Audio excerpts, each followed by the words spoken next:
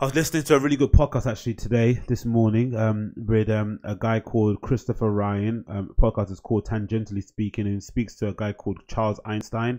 I'm not sure if he's any relation to the famous Albert Einstein, but it's a really interesting podcast because he basically touches quite briefly on no, it's not Charles Einstein. It's actually another podcast. It's the one with Aubrey Marcus. It's with a guy called Mark Manson. And the podcast is number 205, and it's called The Problem of Hope. And it's a really good podcast because he touches really briefly on the concept of depression, right? It's just something along the lines of depression isn't feeling sad. Depression is hopelessness, right? The feeling that, there's nothing that you can do that can change your mood, that's going to affect your future, that's going to make things better. It's that kind of like extreme hopelessness. And it touched a nerve with me because obviously over the last few weeks and stuff, I've been feeling a little bit hopeless, right? When it comes to just my life and what I've been doing in general and my journey so far, and bouncing around from job to job and stuff, and kind of feeling as if like maybe they're bouncing around from job to job, and the last couple of jobs haven't really been my fault, right? They've been kind of outside of my control. The fact that the companies have kind of gone under, and the fact that they're run by absolute stupid, inept, brain dead, I don't know, an absolute sorry excuse for entrepreneurs. But some of the things that led me to those positions are completely my fault, and I take extreme, where's the book here so I can say it, I take extreme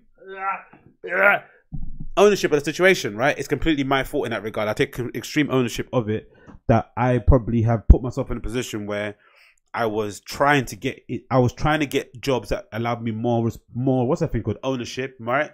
That would essentially, if you get a job that lets you have more ownership, the understanding is that you get more management experience, and management experience means you get more of a salary, and salary means that your career prospects kind of broaden. But obviously, as you guys have known, I've not really been, my ambition has never been to work my way up a company and become like general manager, or become a CEO or CTFO or managing partner, wherever it may be.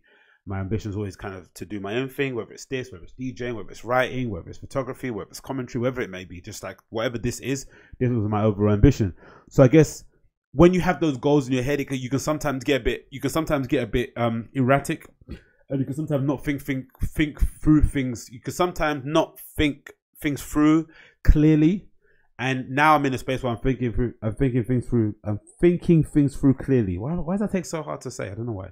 Why is that so hard to say for me? Anyway, now I'm thinking things through clearly, and I'm really mellowed out.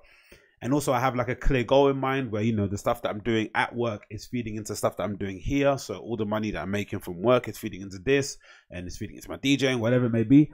And I'm kind of lasered into what I want to do. That's made things easier. But I think in the beginning, when I was basically trying to look for things that were going to inspire me, motivate me, and get my dreams going through work. And of course, that's a recipe for disaster, right? It's sort of like looking for love and relationships and stuff. That's not going to happen, right? Or looking for a particular kind of love and relationship, right? They can only give you what they can offer, and you have to kind of, be happy with that.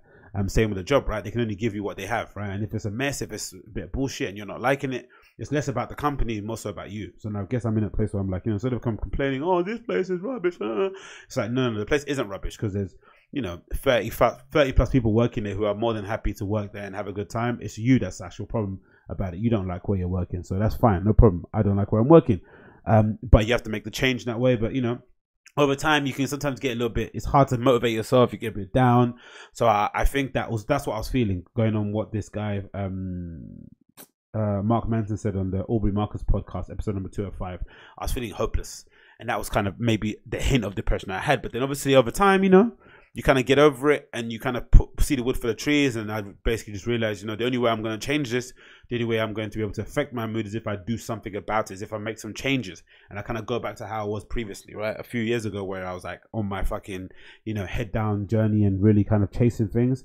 I was waking up really early and working out. I was reading a lot of books. Like now I've still got a couple of books I haven't read this month that I need to really finish before I buy some new ones. I was not going out as much. And if I was going out, it was for a specific purpose. I was going to see someone play, and I was coming straight back home. I had a really lasered in focus on what I was doing. And I want to go back to that kind of person I was previously. And that's what I'm trying to do now. I'm trying to just kind of reduce the stress, go back to what I was doing, and get back to that lane. But